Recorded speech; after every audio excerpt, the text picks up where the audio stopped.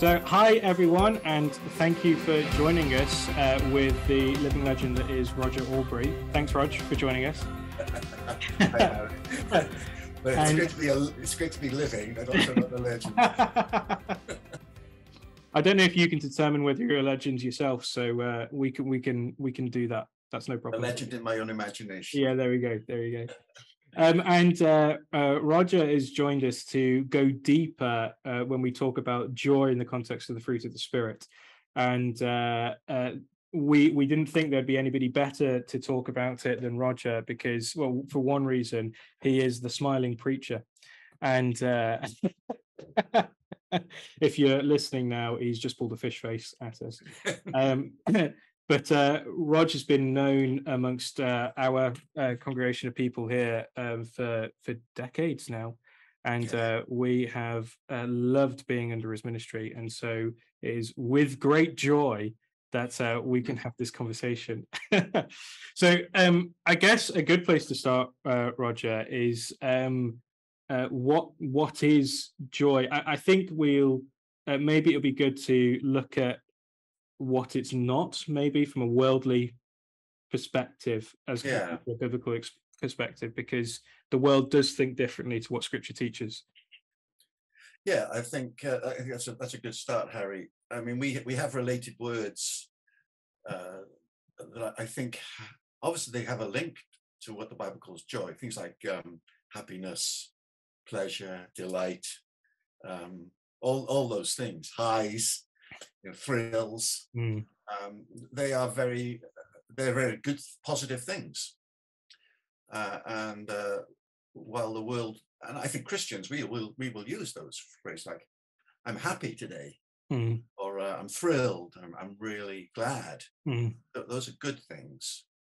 But I think they're not really what joy is, because many of those things, or all of those things, are very circumstantial. Yeah. Because right now, I say, well, I'm happy about certain things, but I'm sad or angry about other things. But joy is not like that. It's not like I'm joyful about this, but I'm not joyful about that. I think joy is a different thing altogether in some ways, but the others kind of can be aspects of it. If you like. Yeah. So then, what then, I guess, is joy in that? Would joy then be is it dependent on circumstance? I think would be a good. No, simple answer. It's not. In fact, since we talked, and it's been good for me to think about it again. For me, there are some key things, and the key thing is that I always go to Romans 14, verse 17, which defines the kingdom. And it says the kingdom of God is in the Holy Spirit, and the kingdom of God is righteousness, it's peace, and it's joy in the Holy Spirit. So for me, when I read the Scriptures, joy is a characteristic, a spiritual characteristic that the Holy Spirit produces in me, that is produced in fruit, the fruit of the Spirit. And so if I follow the line, the kingdom of God is righteousness. No, that's a massive thing. But if I know that I am righteous, that's a massive thing in itself, isn't it? Yeah. The follow on from that then is peace. I have peace with God. I have peace with myself, and I have peace with others. And I know that we're skimming this, but then the third outcome then is, the natural thing is, well, that produces joy. So joy is not something that I have to go and get, if you like. Joy is a characteristic of the Holy Spirit that he produces and brings to us, every believer. So our natural way of being, we are righteous, we are in peace, and we have joy. Yeah. It's who we are. Yeah. Something I go and get. Yeah, very good. very good. That So, makes sense. yeah. So, and underpinning all of this is faith, isn't it? Yes, Because has to be. we're only righteous by virtue of what Jesus has done for us. Yes, And so then we have to choose whether to believe in the promises of God or not. yes. It's like everything else. You have to appropriate everything Yeah. that I am righteous, even if I may not feel like it, or if there's things raging around me, I can know God's peace. Mm. And in the same way, in exactly the same way, there may be many things come my way that make me feel unhappy or attack that, but it's this undergirding and the joy, as Nehemiah says, the joy of Yahweh is your strength. It's not my joy. And I was just looking at some scriptures, and it says when Paul says, now rejoice, Philippians chapter 4, rejoice. But he says, rejoice in the Lord. Mm. I'm not, and again I say, rejoice. So he's not saying, come on, cheer up. He says, no, remind yourself, you rejoice in who God is. Yeah. And then Jesus says about in the Sermon on the Mount, he's talking about the Beatitudes, and he says, when people speak bad about you, when they do these, he says, rejoice and be glad. It's not a masochism, because he says rejoice, and then he uses this other word, be glad, which is another word for joy, which is an exultant joy. Yeah. It's the word used in Hebrews 1, where it says God has anointed his son above his fellows with the oil of joy. There's two words for joy, and that's an intense, exuberant joy. And then Jesus says in John 15, the disciples, he says, my joy will be in you, so your joy will be complete. So when I read the scriptures, I see that joy is not something that I go and get or that I have and I can lose. It's a characteristic of the kingdom that is there in me. Now, you're quite right. By faith, I have got to appropriate that, less like I have to appropriate everything else. Yeah. Yeah. And there's a choice in that, isn't there? It's all choice, yes. Yeah. Yeah. How will I respond? What my attitude will be. Yeah. And the fruit of the Spirit is a lot to do with attitude, isn't it? Yeah, it's that if I truly believe in what God has done for me, then it's that I am righteous, and I have peace because of that, because I'm not fearing condemnation, I'm not fearing the wrath of God. Exactly. But then a reasonable, logical choice in light of all of the promises and all the work that God has done to redeem us and to restore us and to renew us is joy. Yes.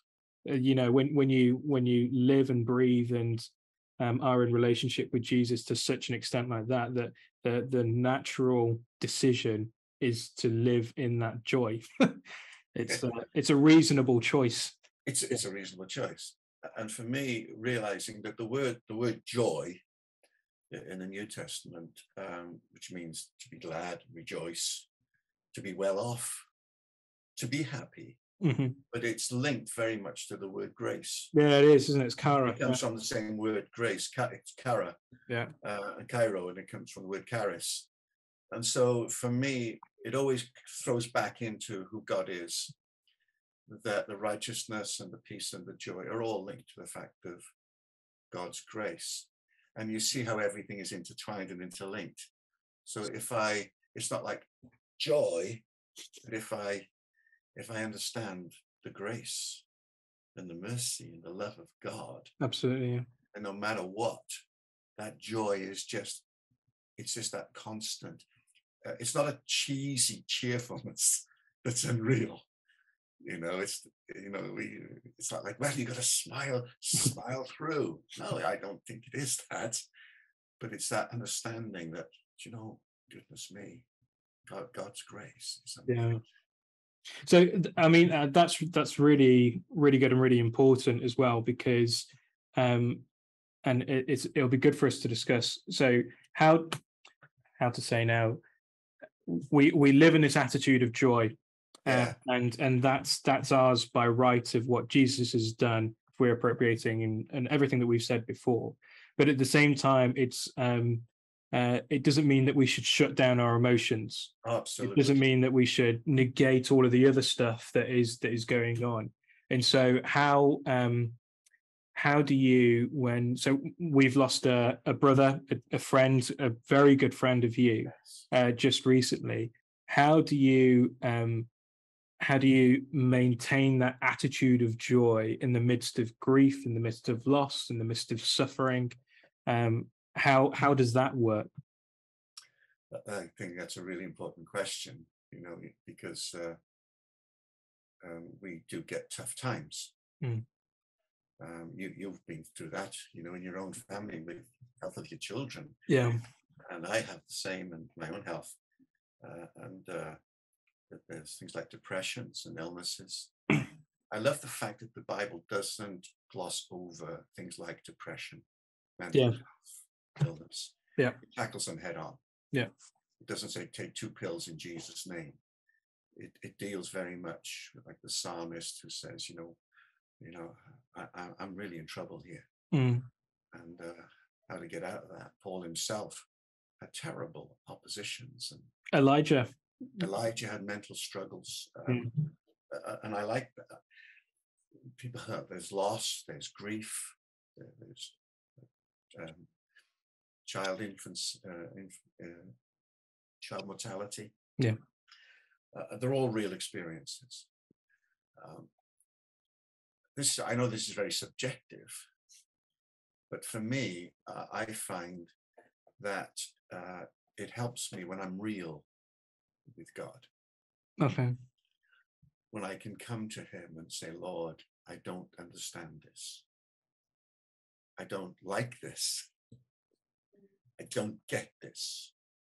God, I don't believe God is fazed by, it's not my lack of faith, it's by my, I don't get it.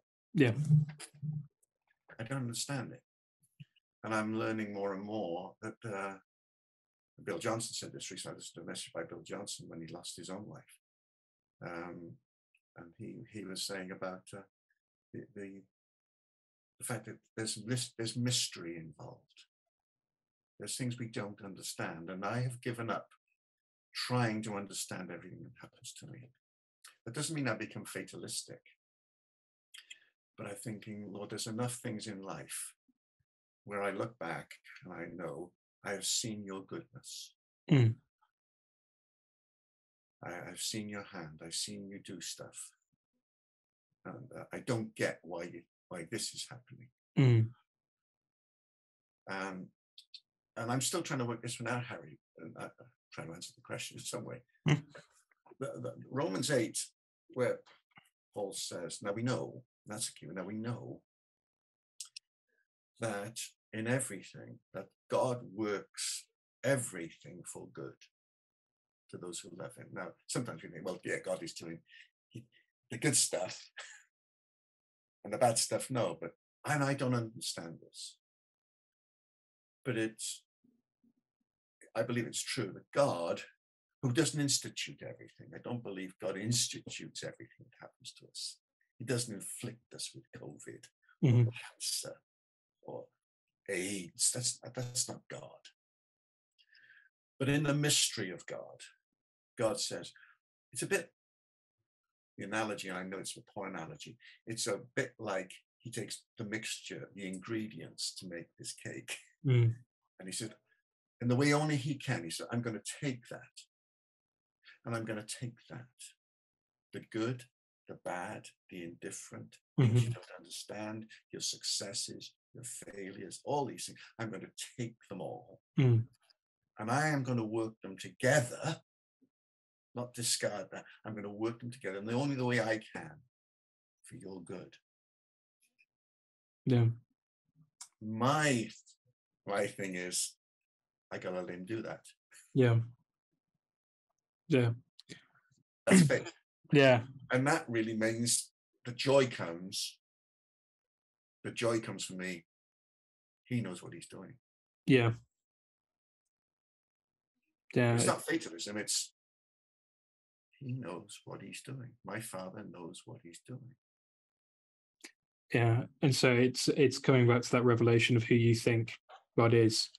And so I remember when you came up last time and you were talking and teaching on faith, and it was very, very helpful. And faith is this: do you agree with what God says? Yeah. And if God describes him as being a provider, if he describes himself as being sovereign over everything, if he describes himself as having a plan and purpose, not just for us, but for all of humanity across eternity, do we choose to believe that or not? Yes. Yeah, it's and in doing that in the midst of our suffering, we can still it still becomes the reasonable choice, doesn't it, in face of everything that we are looking at, that we can choose joy, we can live in the peace of God Yes. and allow that to. Because when it comes down to where else can I go? Yeah. If I serve the God of Abraham, where else can I go? Yeah. There was with that the verse that you mentioned in Romans 8, I read a book by N.T. Wright talking about COVID and the pandemic and everything. And he said that one of the ways in which you can translate that verse is you could say that God works things all together with those that love him for good. Yes. And so we have this, that God works everything together for good for those that love him, but also he uses the people that love him to work good out in the world. Oh, I believe that.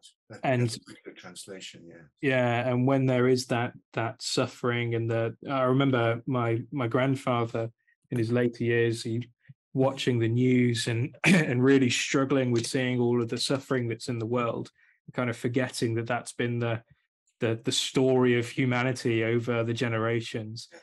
But he said, "What's God doing? Why isn't God fixing this?" And the answer is that God's raising up his church.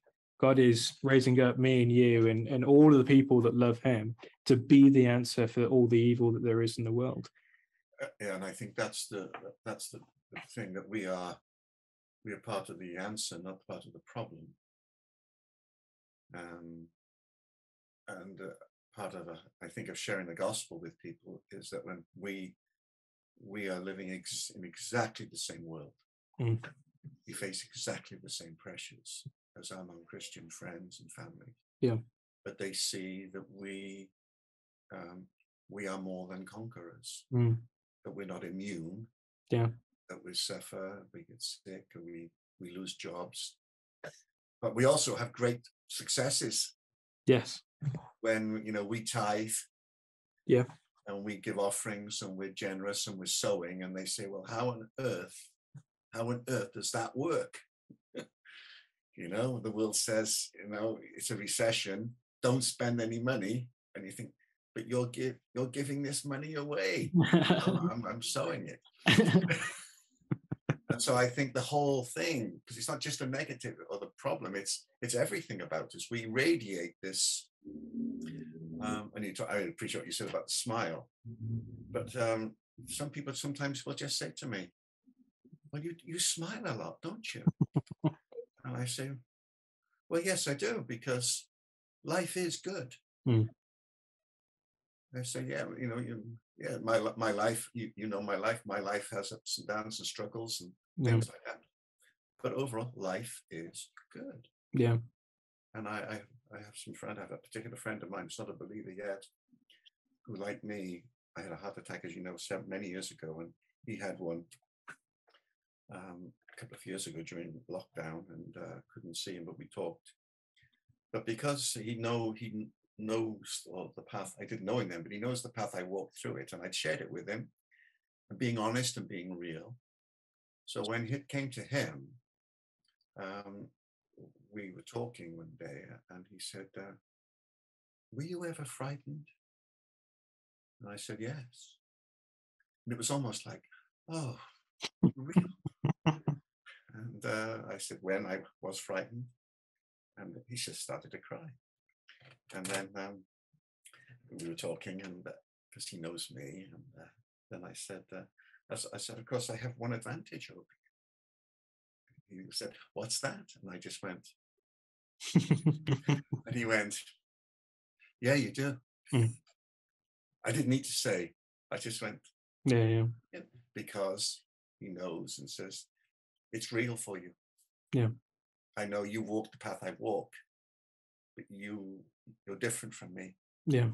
You have a faith and a Yeah. confidence, and know that you're in the hands of this God that he doesn't yet believe. Yeah. Yeah. And for me, that's when it works. Yeah. And it's you have um the whole idea of God working things together for good for us Yes. can look very different to what we think it should look like. You Yes. have the story of Job, don't you, where the amount of suffering that he goes through is just unimaginable, really. Yeah. And you have the question that is brought to God at the beginning when he has the divine counsel all before him, and Satan, the one who stands opposed to God, comes before and says, Job only loves you because you keep blessing him. Yeah. Take away the blessings and he's not going to love you anymore. And it's this question, isn't it, of do we love God for the good that he does to us, or do we love God because he's God? Exactly. And I think that's the issue, Harry. I don't love God. I love him because he does things for me. Of course I do. Yeah. And I think at times in my life, when I first got saved, that's why I loved him, because he saved me, because he did these things for me. Yeah. The process, which I think is still ongoing, is no, I love him and serve him because he's God. Yeah. And he's not. Sometimes I look and I think, God, if I were God, I wouldn't do it that way. And then he says, It's a good job you're not God then. yeah, and that's why I'm not God. And I also think as well, mate, in sharing our faith with people, I'm not selling God, but I want to say to people, do you know what? It's great. Best thing I ever did. Yeah. If you become a Christian, it's going to be miserable. It's going to be terrible. You're going to have this sin complex. You're going to you have to go to 1,000 meetings a day. You got to read your Bible 5 times a week and never understand it. It's going to be tough. It's going to be awful. It's going to get worse and worse. People think, I don't want that. That's tough enough as it is. You think, no, kingdom of God. Yeah. Is the rule and life of Jesus. It's righteousness and it's peace and it's joy in the Holy Spirit. Who wouldn't want that? Yeah. It's reassessing your values in life, isn't it? Yes. I was listening to a podcast this morning, and they were talking about Leviticus, which, as we know, is the easiest book to understand in the Bible. Yes. But they were talking about the law where about cursing God, blaspheming God, and that God puts in place that if you blaspheme God, that you need to be killed. You need to be executed for doing that. And in the midst of that, we can see, oh well, that sounds really, really harsh. And the only other crime that deserves execution, in that kind of sense, is when another person is killed, when you commit murder. And the point that they were trying to say is that God was really impressing the value of who God was. If you deserve to be executed for killing another person, then how much more so if you curse the name of God? And what value do you ascribe to God? What value do you ascribe to who He is? How important is He in your life? And when we even begin to grasp that, when we have that kind of mustard seed of faith, of trusting in who He is, then that it's much easier for that to set the precedent for our lives rather than all of the circumstance and stuff, isn't it? That's Yes, it is. I find, I've been a Christian 50 odd years now. I fall into a trap. You think, well, I want God has got to be relevant to the society, and he can become a very modern God. yeah. You can become a 21st century God or a 20th century God, and as we know, he's the God of all ages. And I'm still trying to get my head around this, and I'm beginning to experience this more and more. But I find when I'm just reading the scriptures or praying and listening and sitting with him, thinking, I'm actually in the presence of the God of Abraham, Isaac, Jacob. And he didn't begin with them, but it helps me in my time frame. I'm not that old, but thinking he is, I am serving the same being, the same God, that he is not this modern product. Yeah. He is God. And I find it quite, when I use the word awesome, think, I can know this God. And I think then, joy, wow, that he would want to be with me. And that my life, and I see his track record in the scriptures, my life is in his hands. And no matter what happens, everything is okay. Yeah. That's hope, isn't it? Everything's okay. It's going to be all right. And there's a verse, I think it's in the Psalms, it says, the lines have fallen for me in pleasant places. It's not like, all my troubles are over. No, but just think, do you know what? Life is good. It is.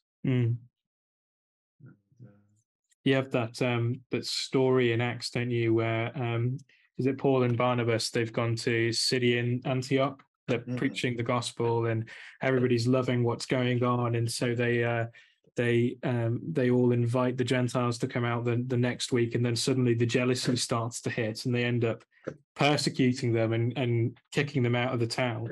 And we read, don't we, that they shake the dust off their sandals, which Jesus instructs his disciples to do when anybody rejects them. So it's quite like an angry thing. And then it says that they walked off filled with the Holy Spirit and with joy. And that's not a persecution complex or a masochism. Yeah. And you think, you get that. And you as well know, we have friends who are persecuted seriously, severely. And I've just got to say that, my friends in certain countries, they're incredibly joyful. I think it's because they have a real sense of perspective. Yeah. They have a real of what it is all about. Yeah. Their joy is centered in who God is. And they know no matter what happens to them. Yeah. Yeah, I remember hearing a story of two people that were under severe pressure out in, I think it was in a country in the Middle East, and they were asked the question, why do you keep on going? And they just said, we've seen the city. We've seen the city of God, and how can we not keep on doing what we need to do? And it's that, again, it just keeps on going back to that deep-seated trust of who God is. Yes, I find that joy keeps me going. Yeah. I do stop and I center in on things that are adverse. And things come, like you think, where depression can come or an illness can come. Yeah. Mental health, all these things, a long-term chronic illness, an unexpected loss, grief, mourning, they're all very real things. And I think, we know for our friend who's gone to be with the Lord, his family, will go through a time of mourning and grief. And that is perfectly reasonable. Yeah. Absolutely. I was with a friend yesterday, the son of our friend, and he was laughing and he was crying at the same time. And we were talking, he's just going through his season of grief for his father. And he'll walk that walk as long as it takes. But the joy of the Lord will be his strength. It will carry him through. And I think that's why, for me, Harry, it's a bit of an old chestnut with me. But the verse when Paul says, now, in 1 Thessalonians, give thanks in all circumstances. No matter what, in the good. Because it's not just joy for when, thank you, Lord. Thank you. And as we said, it's not for everything, but thank you. You are good. You're for me. You bring me through. Thank you. Thank you for this day. Thank you for this. Thank you for that. Yeah. It's an attitude. And I find, as our friend used to say, his name obviously Brian Shutt, he talked about the attitude of gratitude. Yeah. And it was so true. I think if you're grateful, I think that's an aspect of joy. Yeah. I don't think there's any ground for curmudgeonly behavior and grumpiness and rudeness and just spite. I think there is room for lament, Yeah. grief, mourning, crying out to God. I don't understand. I don't get it. I don't like it. God's not faced by that. But then he says, okay, I hear you, but what choice are you going to make now, Rog? Are you going to move on? Are you going to catch this? How does anger fit into it? Because I'm kind of reminded of the time when Jesus was in the temple and he's creating his whip of cords, cord of whips, whatever it is, and goes and turns over all the tables in the temple, which was a monumental task in itself. But he does it in this righteous anger, we would describe it. How does that marry together with a life of joy? Yeah, I don't find anger, it's a good question, actually. I don't find anger as contrary to joy. I find anger is not temper. It's not, Jesus never lost his temper, but he got angry at hypocrisy and hard-heartedness, injustice, religion, replacing God. Those are the things that made him angry. And I think there's a place for us to be angry. Yeah.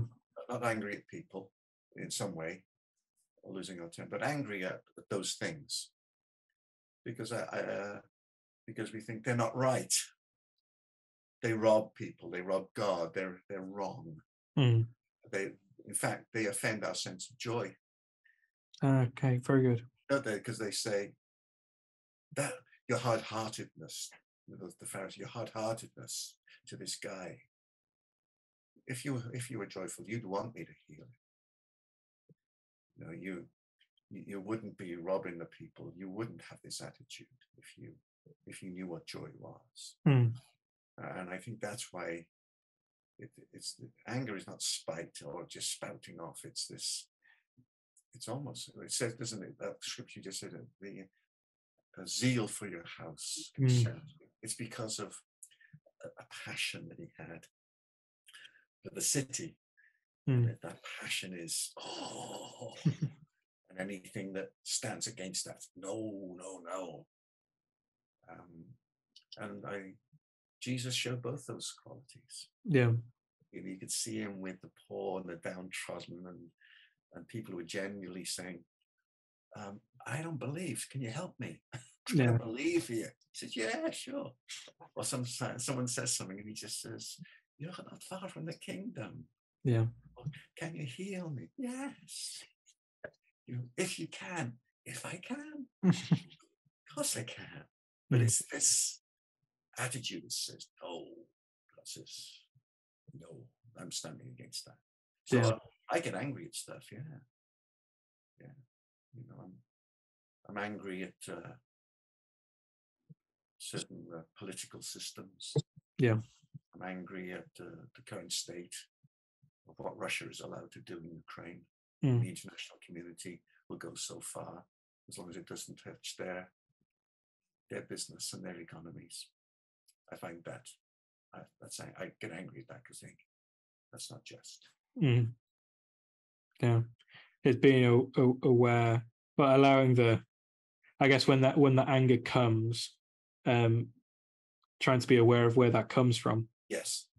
If it's offending you or if it's offending the Holy Spirit within you, or both, then what's and just offering that to the Lord in that moment, and then being able to act appropriately. It's with Jesus, what was great was that he was angry and then he did something about it.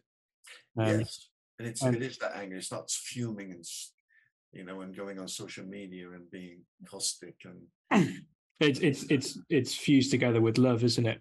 Yes. And love is always something that produces an action. Yes. And I think the scripture that you just quoted about Jesus in the temple, his motivation was that it was the court of the Gentiles, that there was a whole raft of people who'd been shut out. Yeah. And he said, you can't do this. Yeah. This is a prayer for all people. He made it a den of robbers. Yeah. And that was his overriding thing, the honor of God. And he says, but you're robbing people. Mm. Ordinary, everyday people should be allowed in here. And you've made this thing into a business. Yeah. You said something before which triggered a thought. Do you think that that living a life filled with the joy of the Holy Spirit acts as as like a buffer against falling into legalism? That's a really, yes, it must do. Because if it's, I'm just thinking as I'm going, Yeah. processing one of your questions. I love your question. Yeah. If I reel it back, Harry,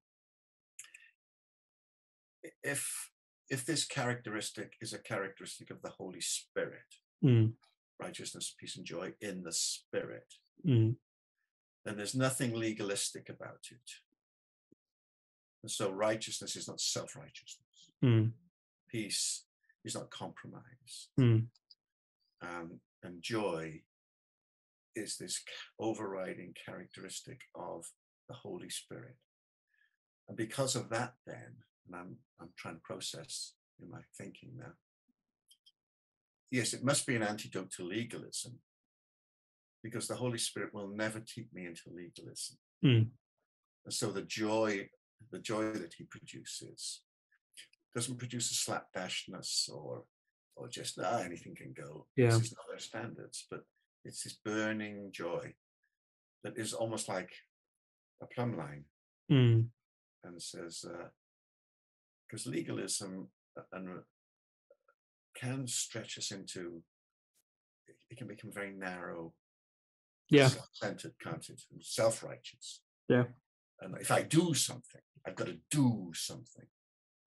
But joy is linked to grace, and grace is nothing to do with what you do.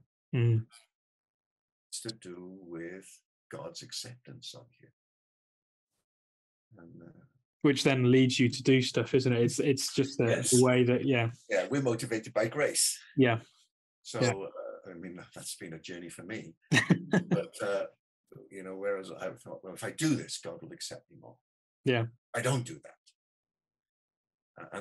But I think, no, I'm motivated by grace, thinking, God will not give up on me. And what I do or what I don't do doesn't make him love or accept me more. So my motivation for my actions is grace. So if there are people that are listening or watching this now, and they are maybe kind of just feeling a bit triggered that maybe they are in this kind of trapped in this legalism, and are almost doing the kind of spiritual disciplines out of a sense of duty, and without that joy, what would you say to people that are in that moment? I wouldn't cast away things just because there are disciplines that we have. We do stuff. We read the scriptures. We pray. We tithe. We join with our brothers and sisters. We break bread. We do all these. Those are good things. We share our faith. I think it's, for me, it's why do I do those things? Yeah. So I'm not, it's not saying I cast aside those things. It's why I do those things. So I still do very much the same, similar things that I've always done, but thinking, I used to think, I attend church on a Sunday morning because that's what I gotta do. You're a bad Christian if you don't do it. Yeah. Now, I still believe, because I'm part of a community, but I think, no, I do it because I want to do it. It pleases my Father. So it's not throwing away things and just thinking, well, I'm just here and I'm just going to. let the Holy Spirit lead me, and if he doesn't tell me, I'll just stay in bed all day, or if I don't feel like bringing a tithe, or if I don't feel like encouraging, it's not that. But I believe the Holy Spirit is in me, and he's allowing me to get in on what he's doing. Yeah. And he's about the business of the kingdom and the church and the city. And it's like, wow, it's an adventure. Yeah. So I'm still doing very much. I would encourage people, don't just throw everything out. And it's not overanalyzing. It's just thinking. And I think for me, the last 2 years of lockdowns and COVID has forced me back very much into what does it mean for me to be a disciple of Jesus Christ? Simplifying. I follow Jesus. What does that look like in my life? And I think if people ask that question, I can't answer it for them. I can't answer it for me. But it helped me saying, Rog, what does it mean for you to be a disciple of Jesus? What does that look like? And how does it impact you? And how does it impact your family? How does it impact others? And that, I think that it's almost coming back and saying, kingdom is righteousness, is peace, joy in the Holy Spirit. Yeah. So what's my relationship with the Holy Spirit like? If I foster my relationship with the Spirit, that's going to take me on an adventure. But there's nothing like it. No. I don't know if that's answering the question, but it's just what I find for me. Yeah, I think it's that not trying to treat being with God is like is something that's transactional. I do this so I can get this, or whatever. It's that it's treating it as a relationship. Yes. I'm married and I've got kids, and I spend time with my wife and my kids because I want to build relationship with them, not because I want to get stuff out of it. The stuff that I get out of that is just a quite a happy add-on or a negative add-on. My son woke up at 10 to 6 this morning. I was not blessed by that. But well, I woke at 10 to 6 this morning because I'm old. Run to the toilet. Nice. But yeah, it's that and we all can kind of fall into that, can't we? It's so easy to fall into that because we know that God is good and that God wants to bless us and help us to live a life in abundance and all that kind of stuff. And but it's that going back to that Job thing, do we love God because of who he is, or do we love God because of what he gives us? And it's trying to break free from that particular box of thinking, I guess. Yes, it's really, really important. It always brings me back to who is God. Yeah, most simple and most profound question. If not the most profound question. Yeah. How important do you think joy is, just in terms of reaching people with the good news of Jesus? How influential do you think a joyful church would be in the world as opposed to a church that's not joyful? Oh, I think it's a secret weapon. I mean, if you think just naturally an invitation to come to a church meeting, someone, or you're thinking, would you like to partake in this? And you think, well, these people are miserable. You know, they don't smile. They're caustic. They're rude. You think, we're going to join that. And the world's a cruel place. I mean, it has great times of happiness and celebration and joy. I know all the people in England today, because this is the day after the ladies won the Euro, which is fantastic. And it was great to see the happiness and the celebration and the excitement. And you think, wow, all the young girls now are going to want to play football and profession. I think fantastic. It's great. Yeah. Wonderful. Yeah. You know? And you just think, That's why I love it when people come along to our meetings, and they're not always all, there are times when we're, you're thinking we have to address, something that we've lost someone, or the call to repentance, or a anything. call to repentance. So we're thinking, folks, our attitude's been awful about this, and Yeah. people see reality. But I believe that one of the reasons people like following Jesus, especially children, because he was joyful. You've got kids. I've got grown-up kids. I've got grandkids. They do not like misery guts. No, they They don't. like people who are happy and smiling. And again, it's not this cheesy, charismatic unreality. It's just, these people are genuine. They actually enjoy life. And it's great. Yesterday in our meeting, people, visitors, but people come, and we have some testimonies, and they're very real.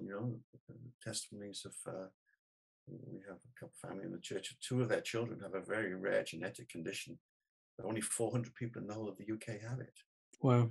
And there are only 4 in South Wales, and 2 of them are their children. Wow. And yet they're both growing up and miracle children. They should just be ill all the time, and they're not. Wow. So people hear a very real testimony, and they think, wow, this is, and the guy giving it is very honest and real. He said, but the Lord is working in our life. Well, to me, people saying, wow, that's great. It's good news, isn't it? It's good. The gospel is good news. Yeah. And good news is, this is life. This is the kingdom. This is Jesus. It's good. Yeah. We're not selling a product of, this is the best thing, the zingy, zingy, zingy. It's just thinking, this is great. Yeah. This is fantastic. It's I think as well, it identifies the church as being something that's totally different, and in that, the world is ruled by the self at the moment, isn't it? It's the I am what I am, and I'm in charge of making myself happy, and no wonder there's a mental health epidemic at the moment. And it's real. Yeah, and it's very, very real. But it's where does that rule and authority come from? And for the world, it's through the self, or it's through what other people think of me.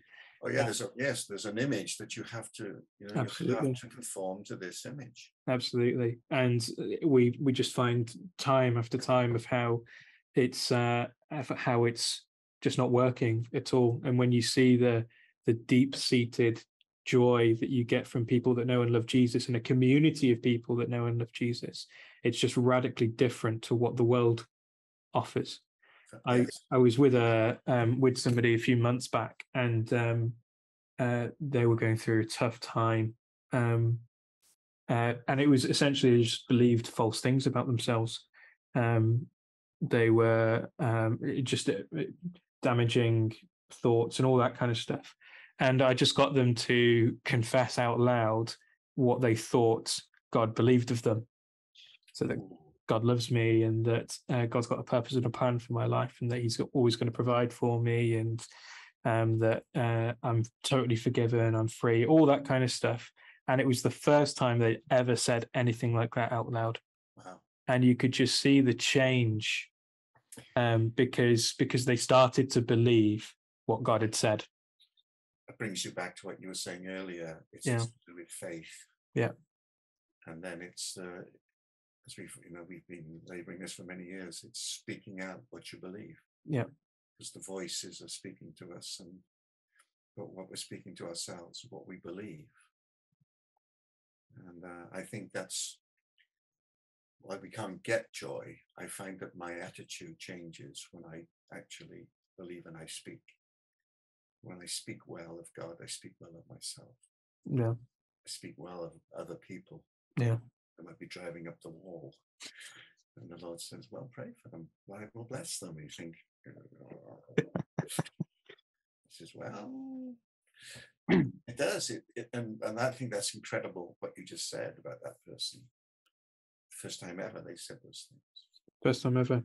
But you could just see the change that it had on them. But it's the gospel offers something radically different to the world. And if we're just inviting people to come into our lives because they're good, they're going to come into something that isn't attainable for themselves. They've got to come into a whole new narrative of how their world and how their life works, and that's together with the Holy Spirit, isn't it?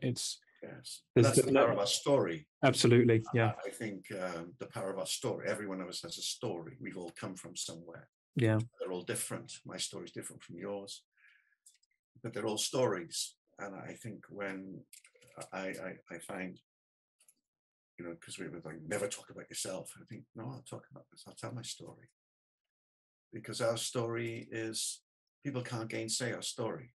mm-hmm. And the Bible is story. Yeah, true story. Yeah, but this is what happened to me. Yeah, to my friend who with the heart attack, I said, this is what happened to me. mm. And this is where I am now. Wow. Yeah, But you walk the same path. Yeah, I walk the same path, but I'm at a different place. Yeah, and I think you're right. So it's when you tell the story, and I think it's right to encourage people. Tell us your story.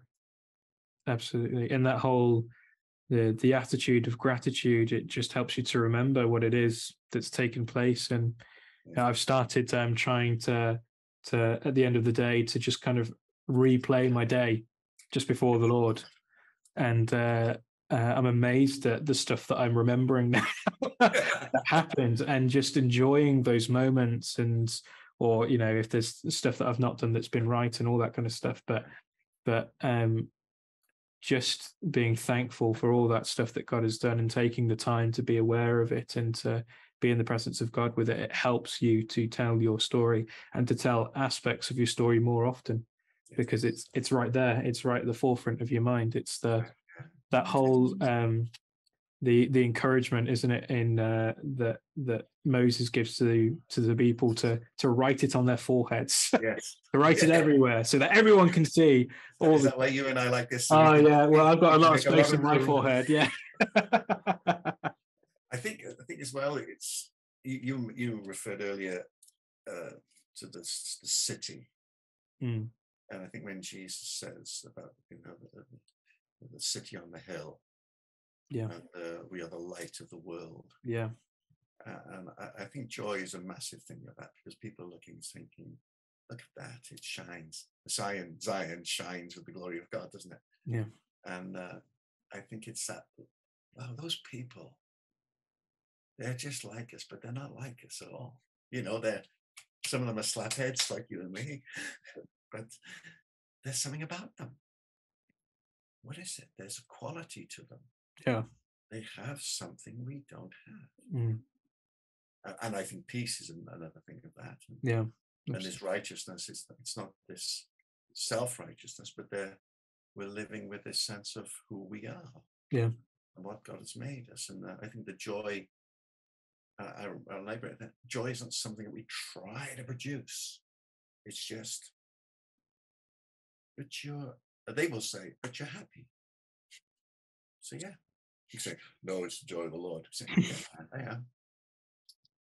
Well, the joy will produce that emotion, won't it? That's the. Yeah, I remember walking down the main street in Cardiff, a couple of years before the lockdown, and I was approached by a Hare Krishna monk. Usually I give him a wide berth, but he got me, and he said, "Can I ask you a question?" I said, "Sure." And he said, "Do you ever think about peace?" And I said, "Yeah, I think about it all the time." And it's like, it shocked him. And then he said the most strange thing to me. He said, "Can I say something?" I said, "Yes." He said, "You look like you have it." And all of a sudden I realized this conversation just took on a whole new dimension. Yeah, very good. Eventually, I won't go into, but eventually over 15, 20 minutes, I thanked him, but I managed to say, what you see is Jesus Christ. Oh, wow. So it's not me. Yeah. You actually see him. Kind of freaked him out a bit. But unconsciously, I was just going. If you know me, I never go shopping. If I'm going shopping, I'm a man with a mission. So I wasn't walking down the street going, I was just going. But he said something to me, and I thought, you saw something that I wasn't even conscious of. Yeah. And I think the world sees that. Yeah.